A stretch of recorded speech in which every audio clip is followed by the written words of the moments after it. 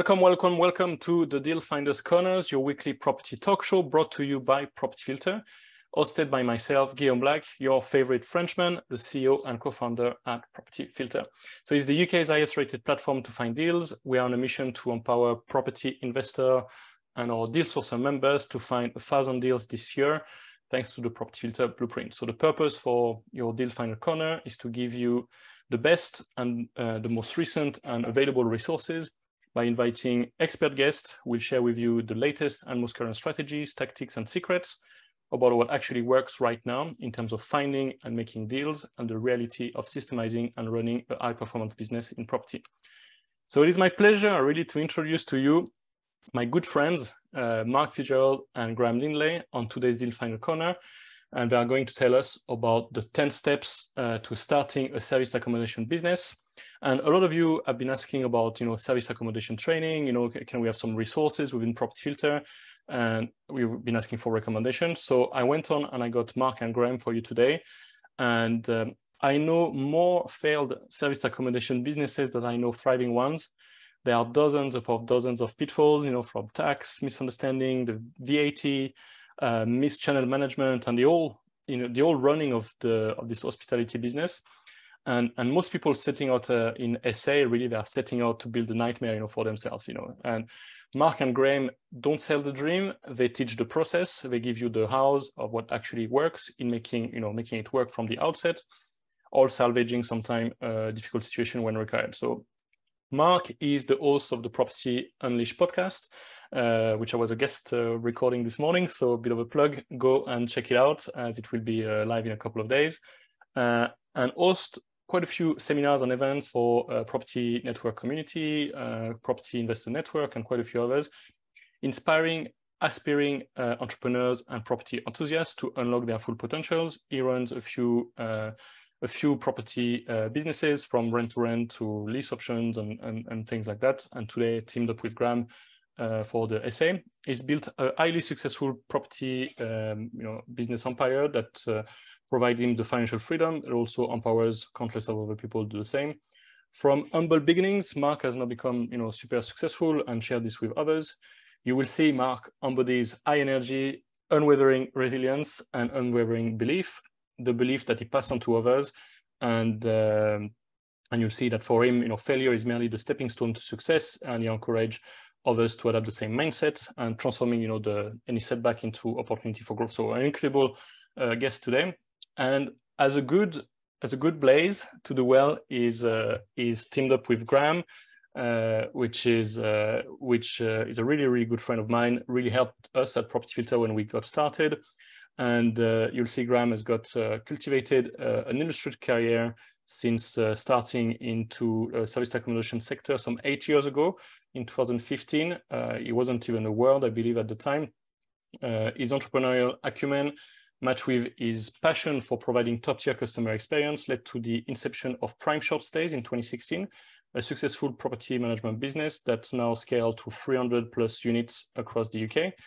His zest for continued improvement, paired with his natural ability to spot opportunities for operational excellence, gave the birth to a next revolutionary venture, which is GuestFlow. So GuestFlow is a software, but not just a software. It's the manifestation of Graham's vision for a more streamlined, efficient, and customer-centric service accommodation industry, built on the principle that made Prime Short Stay such a success. You'll see GuestFlow integrates all processes and systems into a single accessible platform. It's primarily aimed to optimize both internal and external communication and tasks, ensuring every guest walk away with a 5-star experience. So I'm really looking forward to share more and introduce to Graham. So he's not just a property and service accommodation professional. He's really a change maker and continues to push the boundaries and redefine the standards in service accommodation and in business in general. His commitment to his craft, his drive and innovate will show super experience and will be truly inspiring. So what you can expect for this episode, incredible value from Mark and Graham, and I hope we'll have some time for Q&A and we can get access to these two incredible friends of mine. And so without further ado, I'm really looking forward to hearing more about their talk today. So please give a massive welcome to Mark and Graham. Woo. Thank you very much. I mean, what an intro that was, eh, Graham? Yeah, incredible. I had to do some study, didn't I? Brilliant. I'll start at the moment.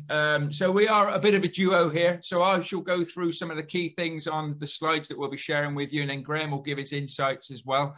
And it's absolutely amazing to be here. So thank you very much for the opportunity to come and speak to you fine people today. We are going to be covering, the 10 core steps that we really think that you need to be looking at when starting a serviced accommodation business. And a lot of people are interested in serviced accommodation. You'll hear the buzzword at the moment, which is rent to SA, but there are other ways that you can really successfully build a serviced accommodation business. So let me just start by sharing my screen. A little thumbs up if you can all see that.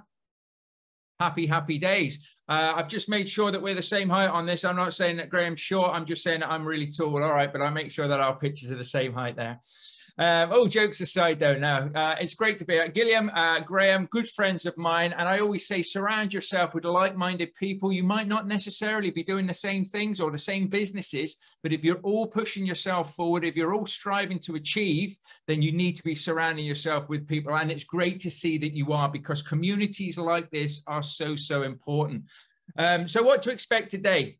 We're going to go through a masterclass. It's going to be about 60 minutes long. We will have a Q&A session at the end as well. So if you have any questions, then please do feel free to type those in the chat box or Q&A box or whatever we've got on this fantastic session, and we'll do our best to answer as many questions as possible. We want you to go away from this with as much knowledge, with as much understanding about serviced accommodation and how to set that up as a business as possible. If I start talking really quickly, it's because I get excited, so I will try and keep that slowed down a bit. I also want to share with you a little offer we have at the end. We're not here to give you upsells or anything like that. We are just here to help you if you just need a bit more of a helping hand and an understanding on things.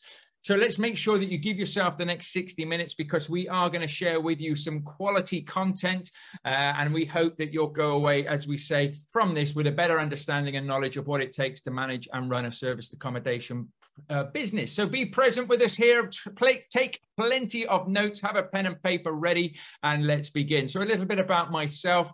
A fantastic intro already, but I am a father of 2 sons. I've been married for 19 years, and they are my reason why I do what I do. They do drive me when times are hard, when there's problems. I think of my boys, and I just think I just want to find the answers. I want to achieve more so that I can show them that they can achieve anything themselves. I hated my day job. I was in a day job for 16 years in the corporate world. I was a production manager for the Swift Group. So if you own a motorhome or a caravan, well, mainly the motorhomes, that was the line I ran. But if you had any problems with them, it wasn't me. It was the people that worked for me. That's what I always say. I've built 4 property businesses over the last 5-6 years now, predominantly in the rent-to-rent sector. So I have rent-to-rent HMO, SA. I've done purchase lease options. I do a little bit of deal sourcing. So Property Filter, of course, is a fantastic tool for that as well. And I managed to replace my wage in 6 months using the rent-to-rent strategy. I now have time freedom, I have wealth, and I can do the things that I love to do, which includes hosting my podcast of the Property Unleashed podcast. And you're going to have to listen to Thursday's episode because Gilliam's on it. And it's his second time he's been there. And I just enjoy giving back as well. I enjoy sharing my learning, sharing what has helped me get to where I am to help others as well. And as well as the property business, I am now set up and running a social media content company as well, which I'm hugely excited about. So, you get your property businesses built up, you continue to manage those and systemize those. And of course, you can do other ventures as well. So if I can do this, anybody can do this. A little bit about Graham. You're on mute, mate. Thank you, mate. So yeah, I spent a long time as a security engineer, basically fitting fire alarms, security alarms, CCTV. I was on the tools, I was out in the van. I enjoyed it. It was a lot of variability. But I also I got to the point where I could do it with my eyes closed, and I was looking what's next. It was either going into management, which I didn't really relish that. I was looking at the guys that were there. Just thinking that's not for me. I did try dabbling in Forex. I was looking for a way to financial freedom. When I got into service accommodation, I got into property first, bought a buy to let, then I found service accommodation. And yeah, I think that was really aligning my skill set of, you know, that engineer within me, finding solutions, processes, all of that. It's a very noisy business, as we say. There's a lot of moving parts.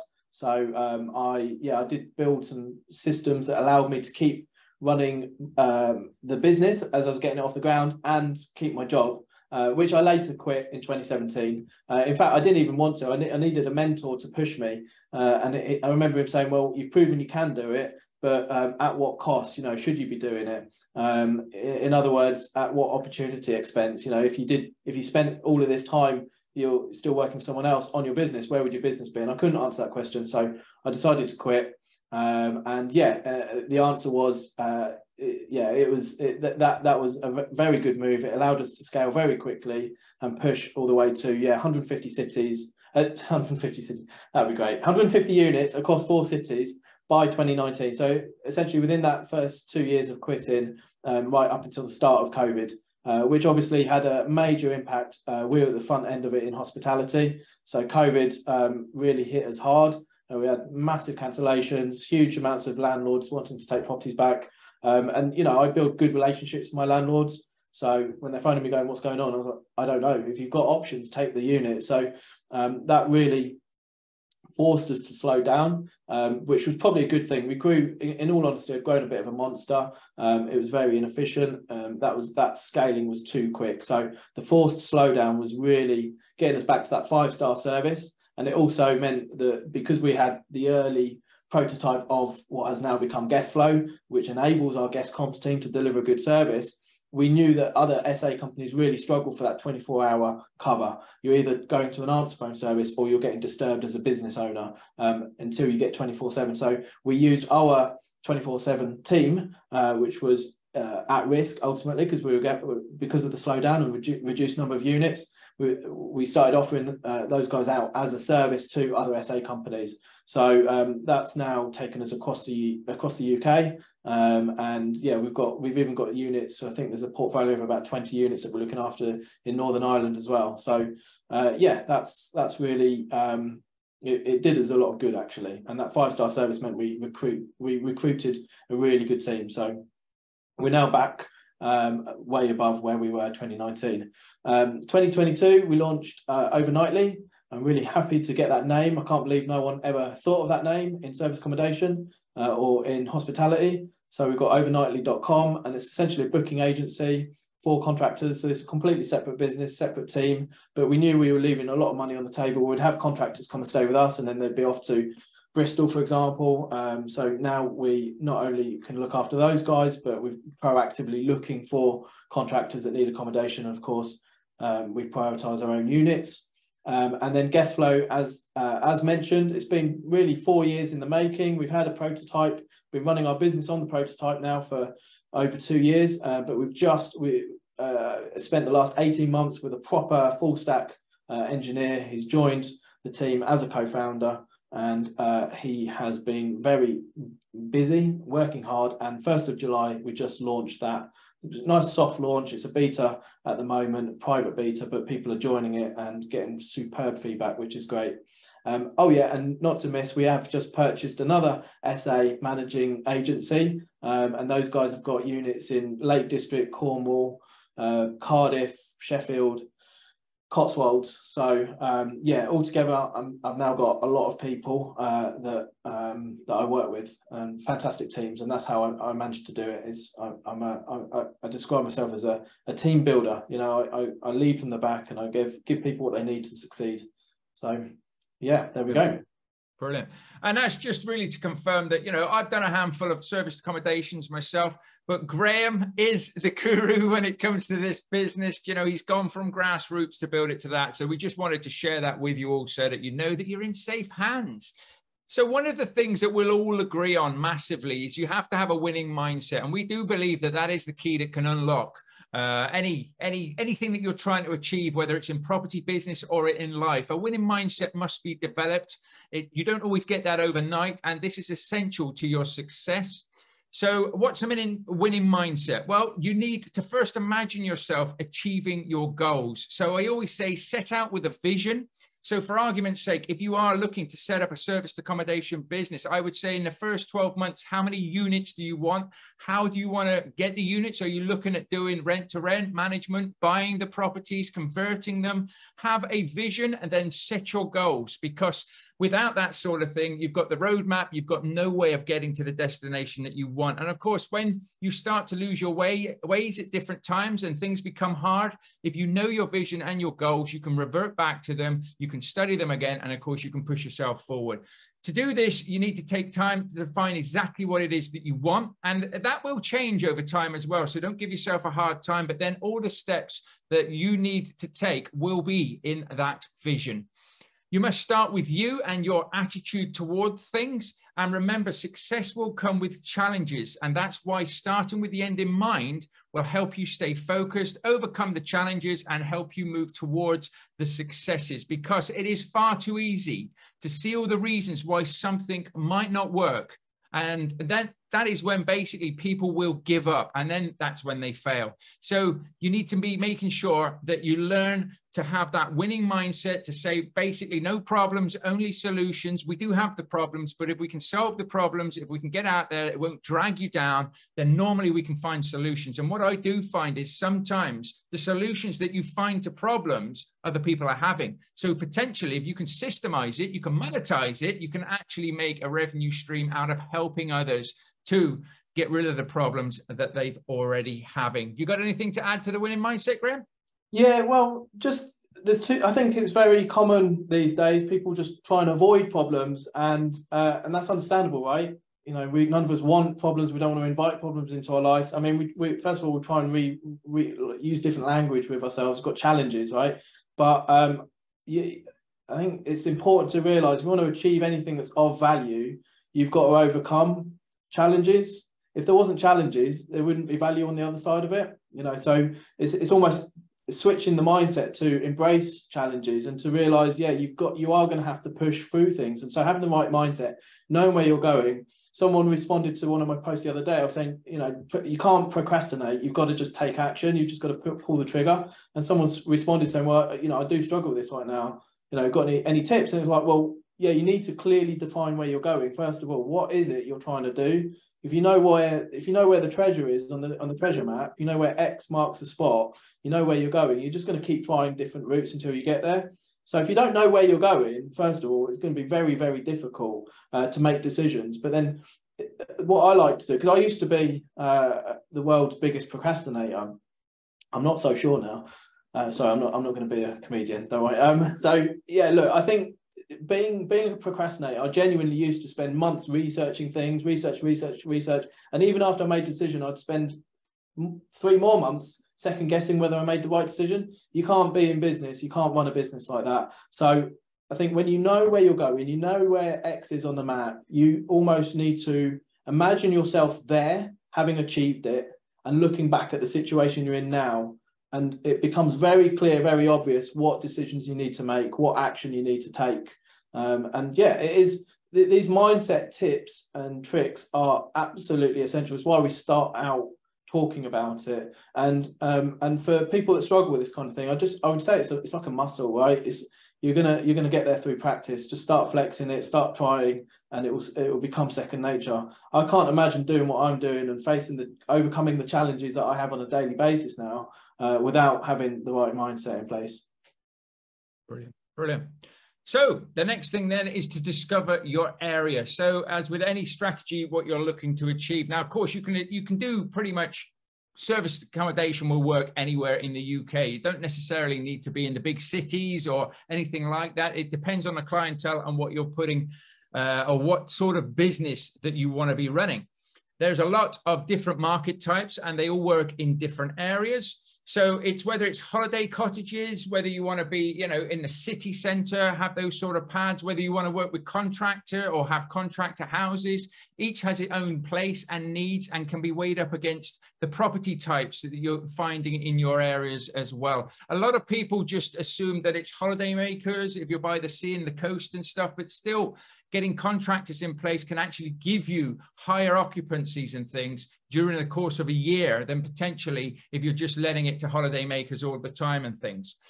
You need to do proper competitor analysis to help and define exactly where you want to look and whether you're coming up with a winning formula. And of course, checking out Airbnb, Booking.com, AirDNA, things like that can really help you gather the information and the nightly rates. What would you say to that, Graham?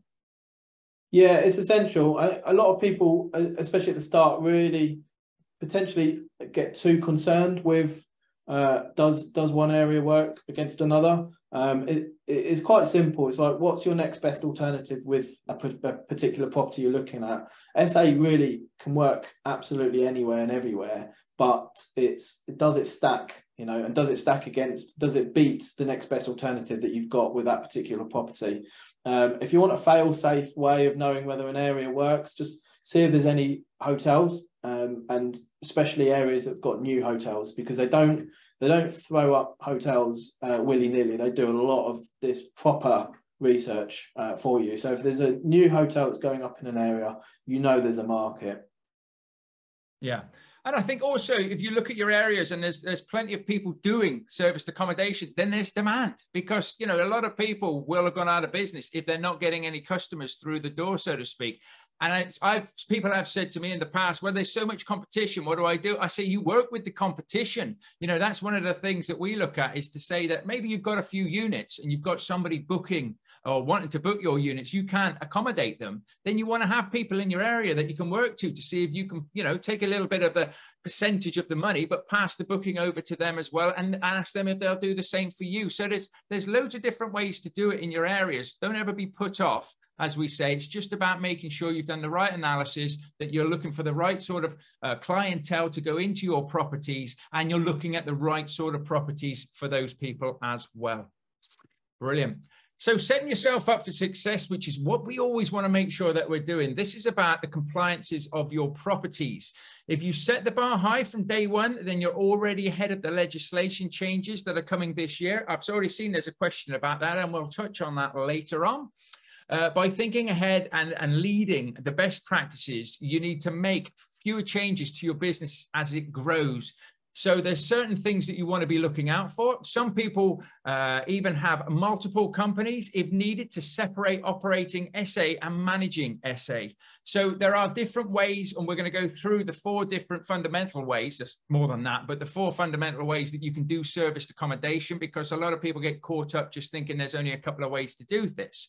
Again, there's often more tax benefits to keeping things separate. So you have to check these things out as you're setting your units up. And furthermore, you'll need to make sure, if nothing else, as you're starting out, that you're registered with the ICO, so you're allowed to handle guests' information and ID at check-ins. But it's probably better to get yourself a domain, get it set up, proper email address, so that you're not looking like the amateurs who maybe a .com or a Hotmail. And of course, get yourself a landing page for your business as well, so that landlords or potential partners or even guests can find you online. What would you add to that, Graham? Yeah, absolutely. You want to start with the end in mind. If you're planning on becoming a professional business, then start out as a professional business. You know, you're not going to do it later, and in fact, it's going to slow you down. You might not even get to later if you do go out handing out your mobile number and a Hotmail address. So, you know, domains are quite cheap to get. Setting up a landing page, pretty easy. You know, there's plenty of people that would offer help on that kind of thing on websites such as Fiverr and People Per Hour. So it's not hard. And then, yeah, with regards to regulation, legislation, all of that, just there's no flying under the radar. Just go again, like act as a professional would, and do everything properly. Yeah, I mean, if you're managing properties on somebody else's behalf, then it's up to you to make sure that they are allowed to do so. It's also up to them to make sure. But of course, if you're looking at doing potentially a rent to SA deal, then it's looking at leases. If you're looking at apartments and things, you're looking at maybe even ask them what their mortgage terms are, whether they're allowed to do short-term rentals, because by being upfront, you'll put yourself in a good position, and you do not want to spend any money on somebody else's properties, or even your own property for that matter, to only be told later on you cannot do this, to maybe even void a mortgage, for the mortgage companies to say, right, we want the loan back, or anything like that. So cut out all the headaches, ask the questions up front, and if you get the answer that you don't want, There's always opportunities to be able to talk to mortgage companies, to change maybe the terms, to maybe look at different ways of doing things. And of course, not every property will work. So don't try and fit, you know, a square peg in a round hole or anything like that. Make sure that you set yourself up for success, and then you can sleep well at night. You know your business is almost bulletproof. And of course, when the legislations come in and the government finally say that they're going to have, you know, maybe an Article 4 in place, which we've already got for HMOs, but maybe they'll bring that in certain areas, or they're bringing some sort of licensing or some sort of register. I would have said it's probably going to come in for serviced accommodation, along with the planning use, which could be now a C5 is what they're talking about. We will be in a good position to be able to maybe potentially get the grandfather rights on this if we're already set up, we're already compliant, and we're not trying to hide that away from anybody else. And of course, with a business the size of yours, Graham, you know, that's the sort of things that you're making sure are in place, aren't you? Yeah, absolutely. We're getting ahead of it. I think the other thing to just mention is business rates. You know, technically you should be moving over to business rates and away from council tax. And this might be the way that the councils just grandfather people in if they do decide to do that. Certainly in COVID, when they were offering out grants for hospitality providers, it was anyone that was on business rates got it automatically. And if you weren't, you were out of luck. So yeah, that's certainly how they officially recognise you as being a hospitality provider. And the other thing, just to add on that, I think there is a lot of people unnerved by it. They're thinking, right, there's not enough housing stock, and the councils are finally going to put a stop to it all. Councils are also well aware. I mean, we work with a department in Nottingham, you know, part of their tourism. They realise how much like economic trade is brought in through tourism. So I don't think it's necessarily all bad news, but it does completely make sense that they want to get control. They can't manage what they don't measure. At the moment, they've got no idea how many service departments are really out there because there's no register. So it's something that we've been expecting for a long time, and it should increase the quality of companies and offerings out there. Stop people playing at it. So it's probably mostly good news. Yeah, it normally is. You know, it's normally trying to get rid of the bad ones. Unfortunately, the bad ones are still trying to be under the radar anyway. So sometimes we get penalised for obviously, you know, doing the job properly, and then we have to pay for licensing and things like that. But let's worry about that as it comes in. Right here, right now, we can still go about a business, but we're just saying, make sure you set yourself up for success. You know what you're doing. If you know what you're doing, it's so much easier. So the fundamental 4 ways to do serviced accommodation deals, and there are more. I should add a 5th one to this, which is buying the business. Obviously an owner or a landlord yourself. You can convert your own properties into serviced accommodation units if you've got buy-to-lets. Obviously, again, check with your mortgage providers if you have mortgages on those. We have the rent-to-rent, rent-to-SA, which is the big buzzword. And a lot of people, when they're starting out doing serviced accommodation, think it has to be rent-to-rent. Nobody else will do anything else on that. But you can also do joint ventures with landlords and property owners. So you could do it or structure it in such a manner. And this is quite good if you've got blocks of flats or they own a big building where you can go in and say, well, they provide the property. So after the mortgage, if they've got a mortgage and the bills have been paid and obviously a fee for us managing it, we'll split the profits 50-50. You can do that any which way you choose. And of course, management, which is taking a percentage each month. A lot of people overlook the management side of things. But if you're charging between 18, potentially 22% each month on the profits, then you can very quickly scale a serviced accommodation business. Our students actually have been doing this, and they are absolutely flying through. Where they were starting with the rent to rent because that's all they thought they could do. They've come on now, they picked up how to do the management opportunity on it. And of course, you've already got those systems in place, and you can earn between £750, £1,500 a month just by managing somebody else's profit, and you haven't actually got to spend any money out on that. I'll just go through this one quickly. So you need to be meeting landlords. You need to be talking to agents. There's a lot of, agents out there at the moment that are concerned that landlords are going to be looking to sell their properties because interest rates have gone up and maybe their buy-to-lets aren't going to stack up anymore. You need to be sending out marketing materials. You need to make sure that you're looking professional and your marketing stands out from what everybody else is doing. Once you find a prospective opportunity, you need to make sure that the deal stacks. So it's all about knowing your numbers. This is another thing that we really do help people that we work with this, is getting the numbers right, knowing that you're going to make money, because as Gillian was saying as well, it's very easy to take on service accommodations and just think, I'll stick it on Airbnb and I'll go and sit on the beach. But there's things that you have to make sure that you're on top of. And we're going to cover that in a minute.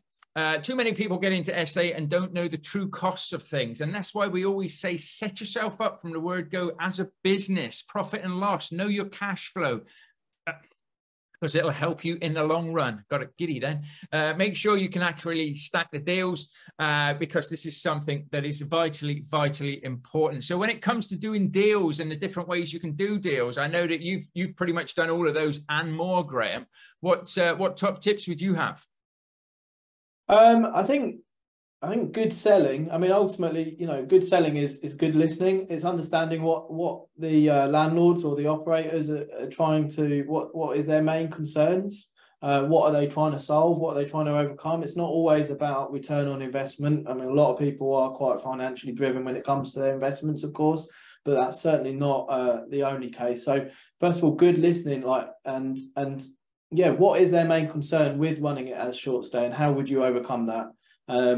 So the owner JV model, for example, that, you know, that works well for guys that they absolutely don't want to lose money. No matter what, they need to get their bills covered. After that, they're quite happy to take a bit of risk, you know. That's a nice halfway house. They get to benefit from an SA that's doing really, really well versus a rental SA where they're just getting guaranteed rent. What's the benefit for them? So first of all, rather than trying to ram your agenda down someone else's throat, listening to the landlord, listening to the person you're trying to do business with, understanding, and then trying to find synergy, value alignment.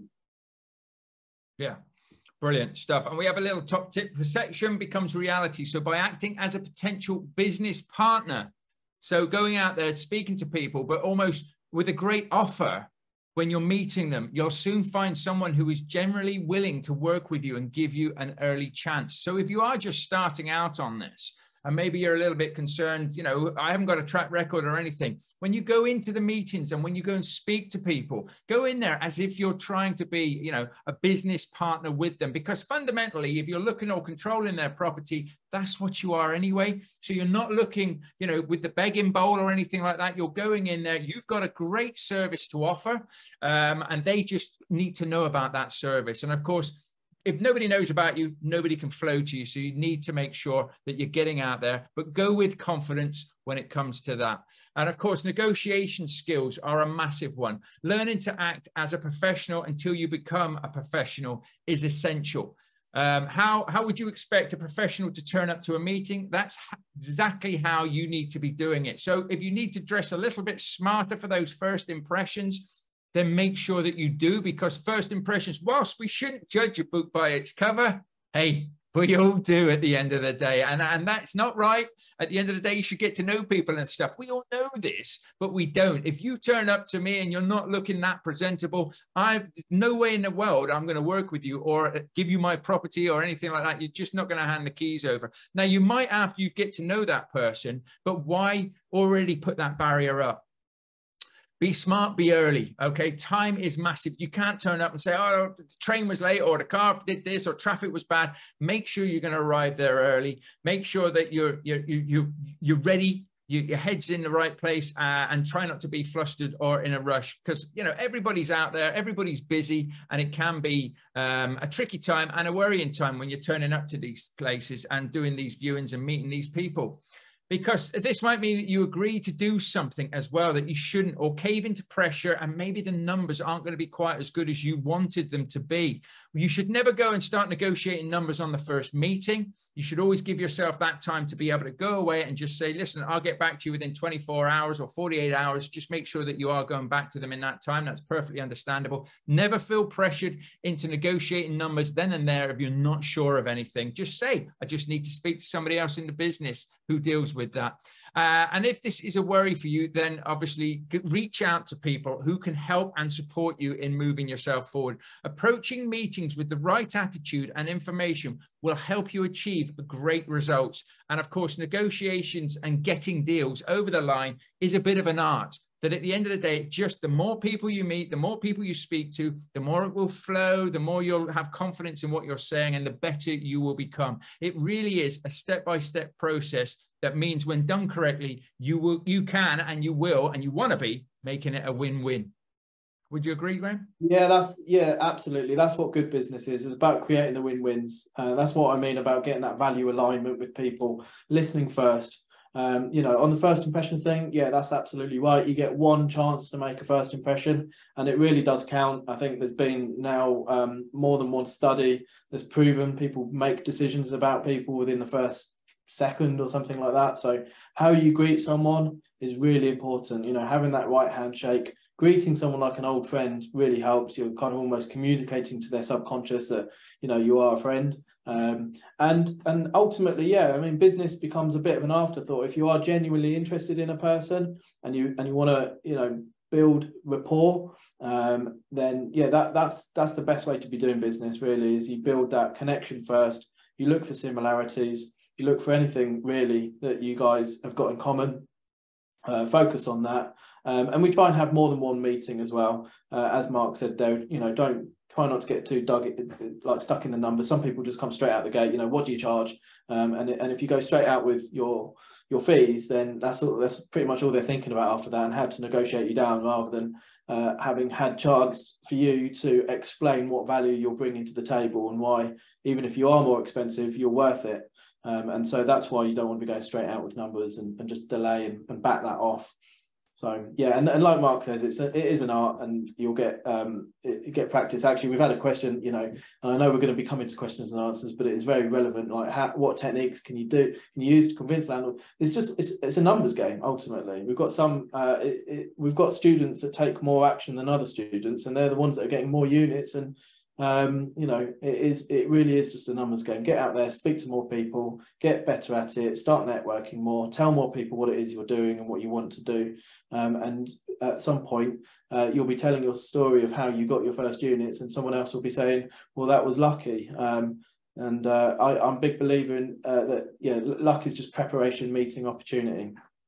Yeah, no, brilliant. It's a good question as well. And it's one we get, like I say, we hear all the time, myself and Graham, and it really does boil down to the fact that if you've got confidence in what you can offer, in how you can help people, in how you're going to do a good job looking after potentially their property and their asset, and you're going to maintain it to a better standard than they would if they were giving it to somebody for 12 months in a buy-to-let, because obviously you need to keep the guests coming in and things.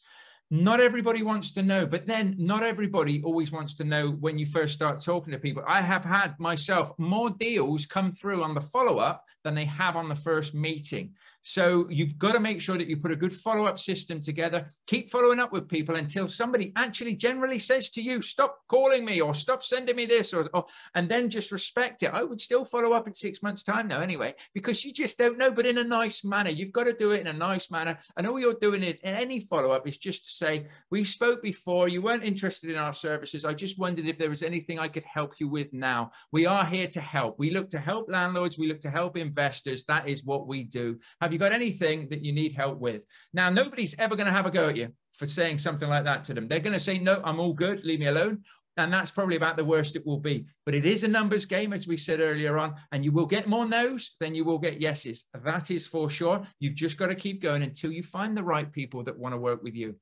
Yeah, and once you get that first one, you know, we talk about selling without selling. You know, people don't like being sold directly to. So the first one's always the hardest, but once you've got that and you've proven that you can do it, you just talk about your client's success and what you're achieving for other people, and people want a bit of that action. So it definitely gets easier. It's just a numbers game to get that first one. Yeah, definitely. And what we're trying to do here as well is just show you the sort of the roadmap, if you like, of the steps that you need to take. I always think of my property investing businesses or my journey as a step ladder, and we all start at the bottom run, so we've got to start working our way up. And sometimes you can slip down a bit, but it's a lot easier as well if somebody can give you a leg up or a push up the backside or something like that, push you up a few of those ladders, a few of those runners to help you get there. And of course, that's what we're fundamentally trying to do here, is to just open your mind up to it, because it's very easy for a mind to play tricks on us, which is why mindset is key, and say the negatives. You know, I've spoke to 3 people, none of them wanted to know. Well, that means you need to speak to another 3, because potentially one of those will want to know. So I always look at things like that to say that I don't have to do this. I don't have to do anything that I currently do. But you know what? I always say to myself, even if people are being negative, I get to do this. I get to be in front of people. I get to speak to people. So if we can change that negativity in our own mindset, then it's a lot easier for us to put that across to people that we're speaking to. So let's talk about now setting up your SA unit. So you've managed to get out there, you've negotiated your deals, and you've done very, very well, and you've now got your units. So it's all about making sure that it's set up and it's ready to succeed. And you want this to work for you, and of course, in the background. Look at what it takes to get maximum revenue and maximum occupancies in your area. What are people achieving? What are they doing? What is really, really working there? Often zip and link beds are preferred, as it keeps options open and means a single room can be used by 2 unrelated people. So don't just always think about sticking double beds and things like that in. This works especially well for contractor accommodation, where you're essentially charging per person per night. And you can acquire the furniture either by purchase or by finance. You can lease it, of course. There's also companies that will hire you furniture on a monthly basis. So you haven't always got to have that big outlay. People say to me, I need 8 grand to do this SA. You don't, you're just not talking to the right people. You need to make sure that you put yourself out there and you go for the right leasing companies, because there are property leasing companies that will let you buy the furniture, then they'll give you the money back and you pay them a monthly fee out of your profits. There are even companies that will provide you full furniture supply, staging, and even clear up after that day. And of course, you know, speaking from experience, and of course, Graham will as well, it is so worth to pay that bit extra and not be running around with flat pack furniture yourself. What do you think on this one, Graham? Yeah, I think, look, I'll be honest, we used to think we were being clever by saving some money and doing it ourselves, but it's an absolute nightmare. And when you factor in the time delay, if you think the average property around here maybe is £100 per night, and you can phone a staging company to come do it all in a day, you know, you're not going to get all of your trips to IKEA and wait for deliveries from Wayfair and everywhere else, and then get your handyman in to assemble the flat pack furniture and then take away all the cardboard and then the cleaners. You know, actually there's a lot of work involved. And when you really factor in all of the costs, staging companies are a no-brainer. So yeah, we've pretty much all of our units now are done by staging companies. Gilliam says everybody needs to be running around with flat pack furniture once. Well, do it for your own house, but don't do it for, you know, your assets or your business that's going to be making you money. But he is right. You've got to get your hands dirty at least once, I guess.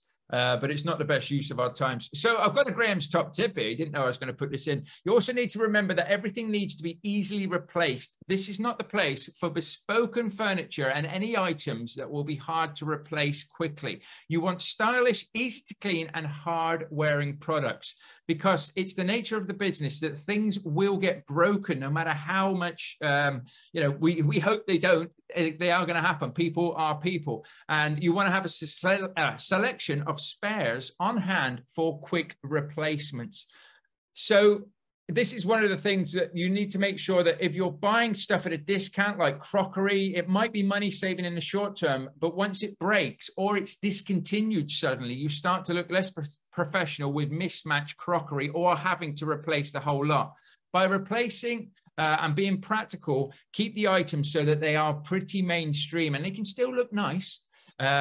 But you need to make sure that they're up to a professional photography as well. So you need to make sure that when you're getting your photos taken, you're not just wandering around with your iPhone or anything. You know, spend once and it will make you money in the long run. And that's really what you want to be thinking is, if I invest into professional photography, at least that's one thing we haven't got to worry about later. I see a lot of people saying to themselves, well, I'll tell you what, I'll take a few pictures myself just to get them on there, and then I'll get the professional photography done later. And it doesn't always work well like that. And then sometimes your units don't perform the way that you'd want it anyway. So then you start to struggle and you can't afford to do the professional photography. Why? Because you're forking out each month to keep your unit going. So remember, your photos are your shop display to the world. And as good as you might think you are, with the latest phones, the professionals are so much better. This will help you shine above the competitions and attract more guests. Anything to add there, Graham? No, you've nailed it, mate. Nailed it. I like it. Like it. So Graham's top tips. We got another one. You're doing well here, Graham. It's much better to get this right from the start. Always think, is it scalable? And I do like that when I have my discussions with him. He's always like, so can you scale this? You know, can the process work for 10 units, 20 units, 50 units, 100 units? Whether you want to get that big or not is up to you. But if you systemize it, and that's what we try and do in our businesses, is to systemize things as much as possible so they can remove us from the businesses and we can get on with the things that we enjoy. So you have to make sure that you know how to manage your properties, your units. You can, of course, get a management company in to do it yourself, but I would say that you're leaving money on the table if you do that. It's really not that hard to get it systemized yourself and have a small team sort these things out for you. So once you're operational, one of the first things you need is a decent channel manager. These online apps really help you to automate your business, set your rates, sync your calendars, and of course, send messages to guests.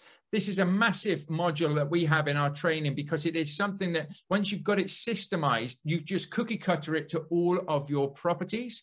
Not only will you need to send guest emails, SMSs, WhatsApp messages, but you should set it all up in a way that's easy to delegate these tasks to a team member. It's much better to get this right from the word go.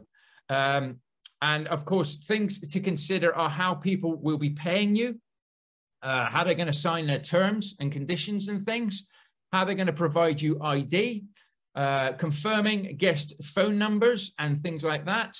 There's also fire safety measures, bed layout choices, and other requests to make sure that we manage. Of course, securing deposits, the management around sending access details for the properties themselves. And what we also say is after each guest stays, you'll need to arrange housekeeping and, of course, bed linen changes. And this may all sound like a lot, but that is why you need a decent process, as this is all essential and you have to get these things right. You know, running a successful serviced accommodation business is about offering a VIP service. When we say serviced accommodation, it is the service part is your business. That wants to be your mantra, if nothing else, is am I offering a top service? You want to make sure that you build a business that's not there to enslave you. You don't want to be running around doing the cleaning, changing beds, worrying about things like that. You may do a bit of that in the beginning, and that's fine. As Gilliam says, you know, every now and again, we have to do something that we don't want to be doing, but we want to be getting the systems in there as quickly as possible. And that's, again, something that we like to help people with. So if you are struggling with anything like that, then of course, reach out to us and we'll help point you in the right direction. If you've already started doing serviced accommodation, then you may or may not be managing all of this as well as you could be. And when it comes to the management of the units and everything, Graham, you know, what would your top tips be there? Well, this is exactly what guest flow is for, ultimately. Shameless plug there, but yeah, look, this is where all of the noise is. This is the biggest team in the business, and it's yeah, it does get very, very noisy with guests arriving at all times of day and night, needing questions answered, and all of these. It's a logistical challenge. You might have one guest that booked 6 months ago that's done steps 1, 2, and 3, and you're waiting for. You've got another guest that's just booked 5 minutes ago, arriving tonight as well, and working out your prioritization across everything. We've got someone with their mic off, I think. Working out prioritization across everything you're doing, not missing anything, but also when you start adding multiple team members, making sure no one's duplicating their work and you're not having like different responses being sent to the same guest. It becomes a definite challenge, and I've seen so many people burn out from this, and they get to the point where they never want to speak to a guest again. They don't ever want to speak to another housekeeper because it just gets quite frustrating. So you need decent processes, decent systems, and ultimately a decent platform to operate it all from on one platform. And the solution that people have prior to guest flow is just lots of different apps, huge number of apps, and then the problem with that is it makes training people very difficult, retaining people very difficult because of the complexity, or you're doing it all yourself and driving yourself potty 24/7. And the thing is with service accommodation to bear in mind is it's busiest when you when you least want it, evenings, weekends, and some holidays. That is our peak times, right? So that's why you need a team, and then you need a good way of delegating. And I don't know if there's probably some people in here that's somewhat familiar with service accommodation. We use a system called a channel manager. You know, all the channel managers are much of a muchness. They sync rates, they sync availability. They've got some basic automations, but none of them really solve these problems that I'm talking about. How do you communicate amongst your team? How do you delegate tasks and make sure nothing's being missed? So that is the challenge that we've been solving. Brilliant. Good stuff. Good stuff. Moving on. Building an SA business is all about hiring staff and suppliers that you need. Housekeeping is probably one of the first areas to get assistance with. It's time consuming and not a great use of anybody's time beyond the first few times. Whilst you can work this out, you know, what it involves, you will find companies in your area that can sort this out for you. This means you'll be able to pass on very clear instructions and expectations to any cleaning teams that you have. At this time, you should also start to look and hire a VA. Okay, a lot of people try and hold this off for a long time, but it is such a cost-effective thing to be doing in your business that you need to be looking at it and having the processes in place to be able to hand them over. This is so you can almost fully automate your business from the get-go, and it's a lot easier to do early on than it is later on. Because, you know, as getting it right can be liberating and free up your time, allowing you to take the business to the next level. This is where we see a lot of people getting caught in the weeds, and it's all about the increasing your value and your time management as you're moving forward. However, getting this wrong can set you back many months and be very costly, and of course, slow down any opportunities that you have to make good profits. And this can undo all your hard work. And of course, your reputation might suffer from that as well. And then it's all about ensuring they deliver and stay happy. You want happy guests because and a happy and winning team as well. So people do need to buy into your vision, so to speak. And they also need to have a bit of an eye for detail when you're actually looking at getting cleaning firms. I've gone through a few cleaning firms just because people just haven't got that eye for detail. Obviously, we're more passionate about it than they are a lot of the time, but you can still make it a win-win for everybody. And if you want to scale a service accommodation business up and be very profitable, then this is something that is vital. We're going to move into revenue management now, as this is key, and it's the life and blood of your business. This is the last part of the business that you will delegate, if you ever truly do delegate it. And this gets overlooked massively. You know, we found it ourselves. And something that Graham was very, very strong on. He helped me with this as well, just by listening to him, just by learning from him as well. And we've even had students that were struggling with their revenue management. They came onto a group coaching call with us, and within 10 hours after the call, they made 1,800 quid just by getting this right. You see, you really do need to keep on top of your nightly rates and not just think it's a set and forget thing. At HMOs, you can set and forget. You know, buy-to-lets, you can pretty much set and forget. Service accommodation is a different beast when it comes to that. And we call this, obviously, revenue management. It's one of the most important things to get right. Cool. Having advanced controls over your booking rules, discounts for longer stays, correct cleaning fees, and per stay basis. These are the things that you want to be looking at to encourage longer stays, as this is essential as well for maximum profits. This area is always overlooked when training, and I've seen training in serviced accommodation. You know, it's something that's never really talked about because it's not all of the glamour, but this is what makes you profitable or not. What would you say? I know you're a big one with this, Graham. Yeah, I mean, it's amazing to see how many people leave a lot of money on the table. And actually, I recently benefited from it. I'm going to Tony Robbins this week in Birmingham, and the hotels near the NEC, they're going for crazy money. So hopped on Airbnb, you know, set the search radius within 15 minutes and found someone that had done exactly that. They just had a standard rate. They clearly had set the same rate for every night throughout the year, a weekend rate and a weeknight rate. And I think we got an absolute bargain. It was a 2-bedroom place, so yeah, we've probably saved about $2,000, and that just goes to show on a 4-night booking how much money people are leaving on the table by not getting this right. So it's about looking at your competitors. There's software out there that will automate a lot of it for you, but even then, it's still not set and forget. I think using some automation software which will monitor your competitors and allow you to put some advanced rules in will probably put you in the top 50th percentile of operators, because there are so many people that set and forget. But even then, you can't leave it. You need to be proactively managing all of your voids and making sure you're very strategically placed in the market. And honestly, the more hours you put into it, the more results you get every single time. Where we are in our business now, we've got someone who's like is UK based data analyst, and he's full time on revenue management. Just put in perspective the importance of it. Yeah, definitely. Like you said, there so many people fall over here. You know, you need to have a picture here to help you. And of course, it's all about people getting sold a dream. When they say serviced accommodation and the profits that you can make in there. And of course, if you do not get your revenue management nailed and know your targets in your area, then it can be very, very, very tricky to make sure that you're getting the bookings in there. So, like I say, people are told that they can just get hold of a property, put it on the likes of Airbnb, Booking.com, sit back and watch the money.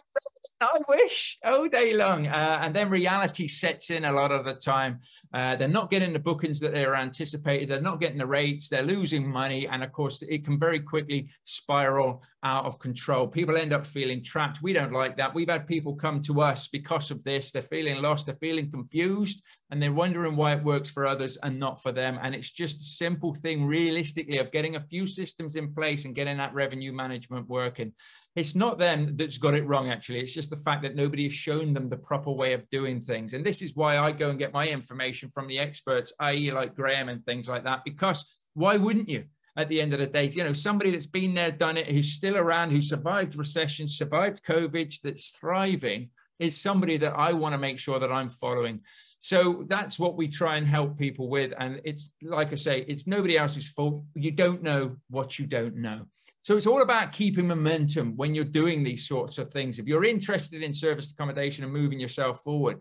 So you have a deal, you've started to build the business and the life that you desire. Now, what do you want to do? In most cases, training and support offered out there only gets you this far. Well, it doesn't even get you this far in a lot of things. I think some of the things that we've shared with you, it says tonight there, because I'm used to doing these sort of things at nighttime. It's just the tip of the iceberg. And of course, for setting up a building and growing a successful serviced accommodation business, you have to make sure that you are setting yourself up for success. And I hope that we've helped you a little bit here. We are going to answer questions as well. And if you've got any overwhelm or anything like that, then of course, we'll answer any questions that you've got here, because obviously people have always got negative sort of thoughts or worries, should I say, not negative. They've just got worries or concerns with everything that's going on and stuff. So it is our opportunity to be able to help and support you. Obviously, there's only so much that we can do in this hour session. So we have got a little offer, which is, well, I think is actually a no-brainer, but that's just me. I'll tell you what, you can tell me what you think in a second. But let me just ask you a little question. If you were ready to start your serviced accommodation business and get out there, do you think that you've got all the tools to be able to do so?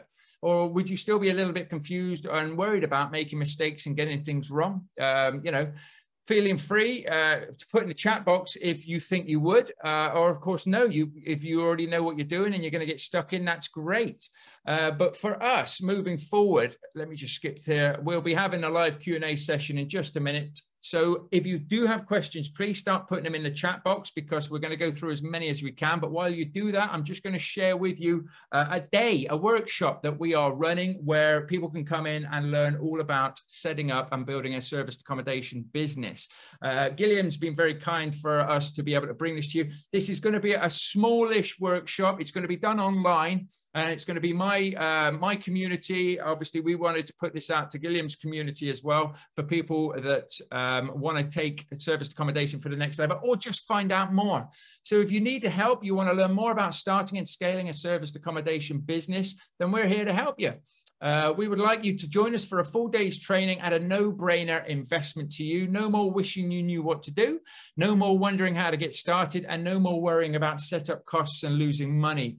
No more, there's a lot of no mores here. No more wondering if it will work in your area, and having the confidence to make the decisions. So this is what we are going to do. We have a number of places available. It is limited because we are keeping it to a smallish group, but you can join us for an exclusive serviced accommodation workshop. This will run from 9 a.m. till 5 p.m. Don't worry, we will have breaks, so you'll be able to go to the toilet and things. We wanted to personally invite you to join us on this exciting opportunity. As someone who is a member of the Property Filter community, we like to give back to communities and help people go out there and succeed. So if you're interested in an SA or have already started, this is great for you. This workshop is tailor-made for you. It's designed to provide you with the knowledge, strategies, and tools to succeed in a rapidly growing sector. The date is the 5th of August. The time, as I said, is 9 a.m. till 5 p.m. with regular breaks. The location will be on Zoom. And during this day, you will immerse yourself in a workshop, gain valuable insights into how to research and choose a suitable location by conducting market research to identify areas with high demand for serviced accommodation, develop a business plan, outline your goals, targets, your marketing strategies, and pricing structures. You will be able to look at how you can financially secure your deals, determine the startup costs, create a budget to secure your necessary funds for the property acquisitions, or if you're going to do rent-to-rent or management, we're going to talk through how you can acquire suitable properties that meet the needs and the preferences of your target market. So you can consider your factors such as size, location, and potential to expand your business. Help you set yourself up legally and operationally structured, register in your business, local registrations, and set up operational systems such as housekeeping, maintenance, and guest management software.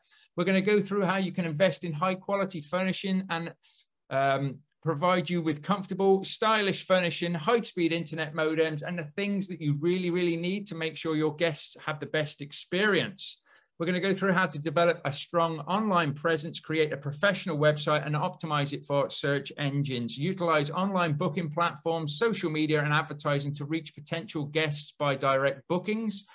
Implement effective marketing strategies, provide exceptional customer service. So train your staff to deliver top-notch service. Is just like a Prim's short stay, that is Graham's company does do it, and we will continuously be able to monitor and improve your business. Well, we won't, you will be on a regular review, your business performance and financials, and get guest feedback to identify the areas for improvement and stay up to date with the latest market trends. This amazing deal is for you and is provided with resources. We are giving away a workbook, so you will get a workbook of the day that you take away with you. This is a downloadable workbook. You can print it off if you like. And we will also be sharing with you a serviced accommodation deal analyzer that you can use yourself. We are going to share some case studies as well, so we can break the deals down with you and you can practice with your deal analyzer at the same time to make sure that you know that your numbers are working. So you will receive an SA deal analyzer, a training workbook, and we have some other resources that we will be sending out a few days before the workshop that you can fill in. So we're ready to go when we start. By the end of the workshop, you will have a solid foundation to kickstart your property journey and your serviced accommodation venture. So spaces for the workshop, as I say, are limited because we're keeping it to a smaller number so that we can communicate with you a bit more during the course of the day. You can use the QR code. I'll put a link in the chat in a minute as well, but you're all probably saying to yourself, how much is this? Well, we've made it an absolute no-brainer. This day's training will be made into a training product and will be sold for $997. But if you want to come and join us live for the event, you can for just $49.99 plus VAT. If you would like to sign up and get stuck in, then you can do. This will go out to my list and everything tomorrow and Thursday. And of course, once it's full, it's full. So if you're interested in this, you want to come and spend the day with myself and Graham, and we'll go through everything about serviced accommodation and give you a real taster for it, then this is for you. So look to register your place now. Let me just scroll that down there. And if anybody's interested, as I say, the QR code's there. I'll stick a link in the chat and we'll go through now and do some Q&A. Who's doing the Q&A? I will go through the questions. Thanks a lot, Mark, Graham. I think it was super valuable. Do you guys have got a link for your offer here, which I think is really good? Thanks a lot for putting that together for the Property Filter community. I learned a ton of stuff in an hour, so I'm guessing spending the day with you will be quite valuable. And thanks for making it a no-brainer price. And thanks a lot indeed for coming today. So let's go up in the question. So Glenn is asking, and sorry guys, we will overrun, but I think it's well worth it. I think it was well valuable, so we'll just crack on and continue. We are amongst friends, and I think it's really valuable. So let's go on and continue. So Glenn's asking, SA is a strategy that I'm considering, but I must ask, what will be the issue with the new class the government is bringing in, and what is the solution? So I think you touched a little bit on that around class C5, and how you sort of protect yourself in setting it up as a legit business, so you get grandfather's rights. Can you go back on this a little bit, Graham? Yeah, we don't know for sure yet. We're making the assumption, but as I said, you know, at the moment, local authorities, the government, they don't really know exactly how many service departments there are in the UK. So how can they really manage that situation? So we would hope initially just some level of register, and that would then mean, I mean, if you look at how they started legislating against HMOs, initially it was anyone who had a HMO got the grandfather rights and got to come in.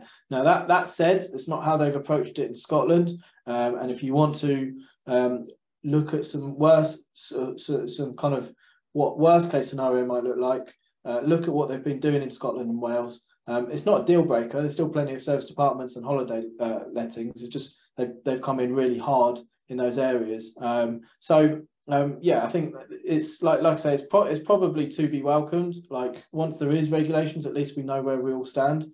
I think I've heard a few operators refer to this year as being a bit of a land grab. So a lot of people are trying to expand and take on more units now before the regs come in, when it probably will become more difficult to convert normal residential into service departments. So if it's something you're tempted to do, I think now is the time to do it. I think, you know, like common sense might prevail in some way, you know, like, I mean, what they don't want is this single flat in the middle of a residential block, you know, hosting parties and stuff, you know. So I think there's more risk in certain units you take on and a lot less in others. So I think, they probably will. It will allow councils to start if a unit is being mismanaged. I mean, you know, if you're having parties in your units, you're definitely doing something wrong. We don't have parties. We've got zero tolerance policy for it because it's one of the highest risk areas. Upsets neighbours, upsets the council. It just damages the property, upsets the landlord. So it's just, you don't want parties, right? But if there is a unit's being mismanaged, that's being used for parties all the time and upsetting neighbours, at the moment council don't really have a lot they can do, and again with the new regs coming in, it will allow them to hopefully put a stop to the nuisance makers, and generally increase the quality of the industry, right? And that will in turn make it even more popular. I think certainly Gen X, like they look on Airbnb before they look anywhere else, so it's very popular with the younger people, but more and more people are considering service apartments as an option when traveling, instead of just looking at hotels now. And as the standards increase, because there's going to be less people playing at it and doing an amateur job, quite honestly, then more people will have good experiences and it'll become their kind of preferred method of staying away. Awesome, thank you. David's asking, how do I find clients should I wish to manage SA units as an alternative to taking my own rent to SAs? So, sourcing management. Absolutely, yeah. As Mark said, it's a numbers game. It really is. Sorry, hang on. How did we? So find the clients if you wish to manage. I mean, it's a numbers game. Talk to as many people as possible. And if you've got your own, if you've already got something live, if you've got Rent to SA and now you're looking to manage, that's the best way to do it. That's how I got going. I had 4 units on Rent to SA, and we were like at 9.8 on Booking.com. You know, we were getting good reviews. We became known for what we did, and then speaking to other landlords and just saying, well, look, I'm achieving this here. Here's the numbers that we're achieving. It works. We know what we're doing. We've got housekeepers ready to go. We've got all the systems, processes. Do you want us to do it for you? And yeah, a lot of landlords quite like that idea. Yeah, so it's really interesting what you say. So for securing this deal, this negotiation, it's not only portraying yourself professionally, it's actually having the infrastructure. And the reality is most people don't have that. So it makes this number game all but more difficult. So yeah, that's really, really interesting. Fiona is asking, the general view I get from people, even some newly in Rent to SA, is that the market is saturated What are the key success factors to getting into the market? Interior design, for example. Yeah, I hear it quite a bit. I think, look, having competition is not a bad thing. Like, if you've got no competitors, it's dangerous because, like, well, if you're looking at an area and there's no one operating, you've got a binary outcome. You're either going to absolutely smash it out the park because you're going to be the only operator, or actually there's no one else doing it because there is no market, right? So having competitors and having a thriving market or lots of operators isn't necessarily a bad thing. I have seen cities get drowned in SA units and it just kind of kills it off for a couple of years before everyone changes their mind and goes back to residential. That happened to Leicester a few years ago, and it started off very lucrative, and then I think a few big landlords decided to try it out with about 100 units each, and you know, a city like Leicester doesn't necessarily have a huge tourism economy anyway, so it's not like saturation is to be completely ignored, but I would say it's not too much of an issue. If you think what an average medium-sized hotel has as bed spaces, that probably represents my entire portfolio is like one medium-sized hotel, and I'm across multiple cities across the UK. Do you see what I mean? I'm one of the larger operators, so I wouldn't worry too much, especially while the hotels are being booked up by the likes of the Home Office, and you know, so many hotels have been taken offline and absolutely full to the brim. So while ever there's this insatiable demand for overnight accommodation, I don't think it's too much of an issue to worry about. Awesome. Wendy's asking, if we have rent through SA, can we apply for business rates, or do we need to have own the property?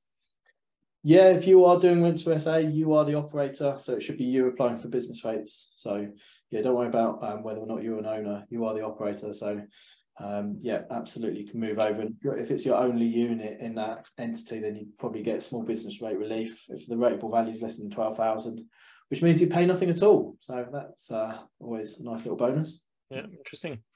Azam is asking, what is the best technique for to convince landlord agent to give them the time of the day to speak to you about corporate lets as soon as they know we want to do SA, they don't want to know.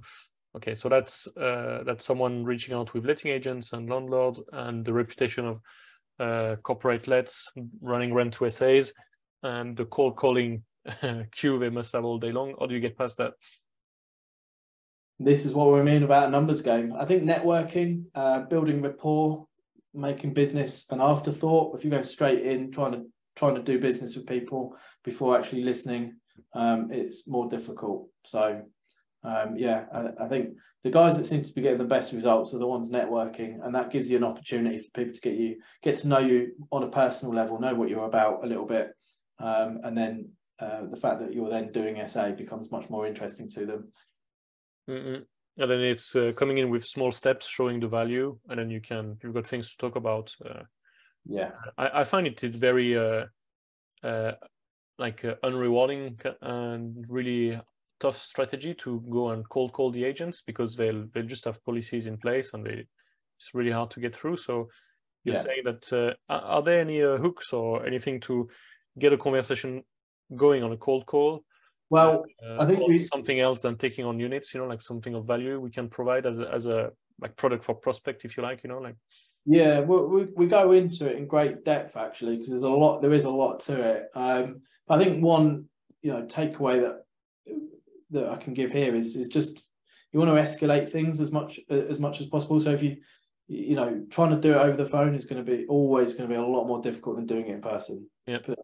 Yeah, it's much easier to say no to some voice on the phone than it is to a person who's being very professional and friendly in the office, speaking to the decision maker. So you want to find out. You want to make sure you're speaking to the right people first of all, and then try and speak to them in person.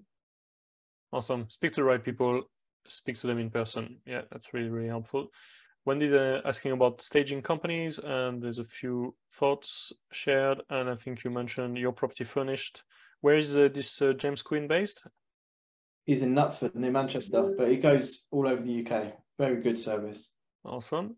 Fiona is asking, can we subscribe to Guestflow without becoming one of your SA students? You shared the link to Guestflow. So you said it's in a beta test. So how many sort of members, users do you have on the platform? And yeah, I think we've probably got about 10 businesses on it so far. And it really is since 2 weeks. Yeah, in the first 2 weeks, and we're not marketing really anywhere. We're not advertising it. We've had some people come to us organically. They found our website somehow, but it's much more. We're hand holding people on and making sure they get it and they like it and they're on free trials and everyone's continuing so far. We've not had a single person come off it, which is good. 100%. 100% retainment, which is fantastic. Awesome. How many units they have on average? Is it if I've got 1 unit, can I come and use guest flow, or do I need to? Yeah, absolutely. It's useful for 1 unit. It's useful because if you've got 1 unit, you've probably got a business, you've probably got or a job, you've got other things going on. So you want to be able to just pick it up and put it down and work out where you were when you were last actively working on it. So it's good for single hosts and those with just a small collection of units that are handling it all themselves. And in fact, we've got just that. We've got a guy who does that. In fact, I've got a hard cut off at 3 p.m. because I'm chatting to that exact person. He's got 4 units, runs it all himself. But then we've got another client who's just got 1 unit. So those guys find benefit from it because it's just, apart from anything, being able to remind themselves what they've done with each of the reservations. All the way up to agents with 120 plus units, and that's not including my own business. It's separate to mine. And so when you've got lots of team members, lots of moving parts, that's where it really starts coming into its own. Yeah, awesome. Sarah is asking, I offer staging in the Midlands and will be really happy to chat through any requirements. I've got a good network of other staging companies across the country, so can make recommendation for other areas too. So yeah, indeed, speak to Sarah. She's I've only heard good things about what she does. So yeah, to get in touch with her. Sorry about the background noise. Mike is asking, do you have to be based full time in the UK? So I'm not sure if this is to be an SA operator, or is it to attend the training? I believe your 1 day thingy in August is online, so you should be able to attend from anywhere. But in terms, do you see realistic people setting up SA companies, rent to SA management companies, and being based abroad? It's not impossible. I mean, bear in mind, I had a very challenging full-time job when I set up. Although that said, I did have to visit site initially. I think it's only going to increase your costs because you're going to be reliant on someone on the ground. But if you've got a good housekeeper and a good handyman, you can run the business from anywhere in the world. Awesome. Shania is asking, what is the upsell after the 1 day training, please? So what is the training that you offer generally after that? So obviously we've got the day, get the foundations, give you everything that you need there. And then the only thing that will be on offer that day is the Ultimate Serviced Accommodation Business Builder, which is our 3-month training package, which is our 88 module roadmap, including group coaching calls. But some people will be able to take away from the 1 day and go and get started. Other people need more support or want more support and want to be a part of a community. So that is the only thing there. We make no bones about that fact, but it's not going to be pitched all day long. It'll be offered at the end of it all for anybody that wants to take us up on it. But we are about giving massive value throughout the course of the 1 day workshop. Yeah.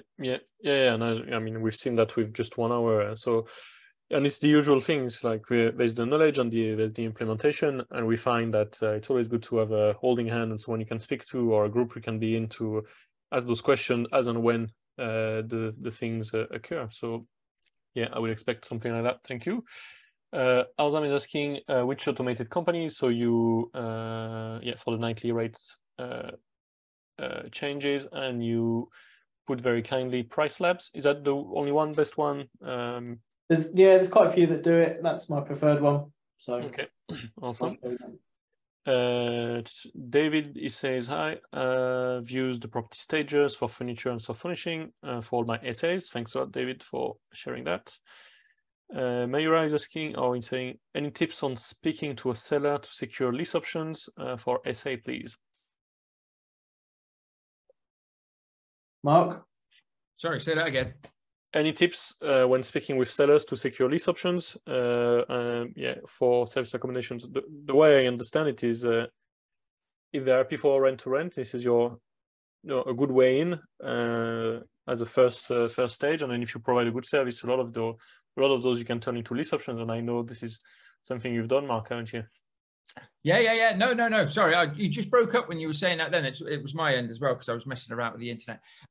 No, so the best way to get a purchase lease option in no matter what you're doing is just asking if they are willing to sell the property, if it's not for sale in the future. So anytime I do a rent to rent or anything like that, all I say to people is, are you interested in selling the property in the future? If so, we could always lock a price in now. We then don't have to have estate agents' fees. In a lot of the cases, we can take care of the solicitor's fees. You obviously have your own solicitor, but we'll look after that for you, the cost of that, and we can lock a price in now. So, Gilliam hit the nail on the head then. If you're going to do rent to rent, then if they're open to that, and then they're open to selling it, and not everybody wants to do that straight away. I've had one person where I've done a rent to rent deal with them and locked in a purchase lease option from the day one. I've had another one where 6 months down the line, they came back to me and said, we might be interested in selling. And then we locked in a deal there. And the last purchase lease option that I've currently done at the moment is the house that I currently live in.